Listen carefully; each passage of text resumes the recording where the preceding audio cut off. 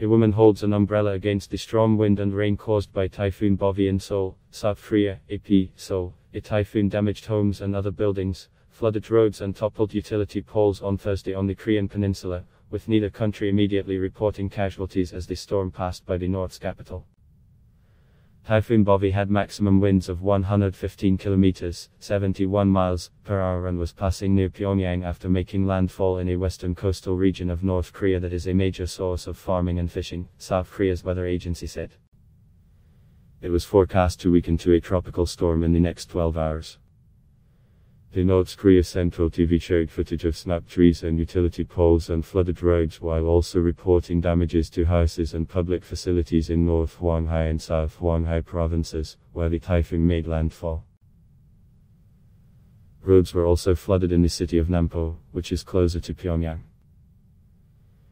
The broadcaster and other state media outlets made no immediate mention of any injuries or deaths in North Korea. In South Korea, the Ministry of the Interior and Safety said there was no immediate reports of casualties, despite damage to buildings, walls, roads and other structures. The Korea Meteorological Administration warned of strong winds continuing in Seoul and the central region through the morning. Power was knocked out in South Korean homes, about half on the southern resort island of Jeju, which was the first part of the country to be hit by the typhoon on Wednesday. Most power was restored in the morning. More than 430 domestic flights in and out of Jeju and the southern mainland city of Busan were cancelled. South Korean authorities also halted some railroad services, shut down public parks and sea bridges and moved hundreds of fishing boats and passenger vessels to safety.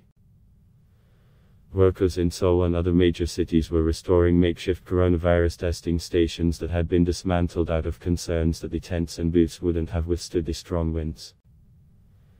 The North's official Korean Central News Agency said earlier this week that leader Kim Jong-un had called for thorough preparations to minimize casualties and damages from the typhoon. Fishing boats were moved and other protective measures were taken to help buildings, farms and railroads withstand the storm, according to state media.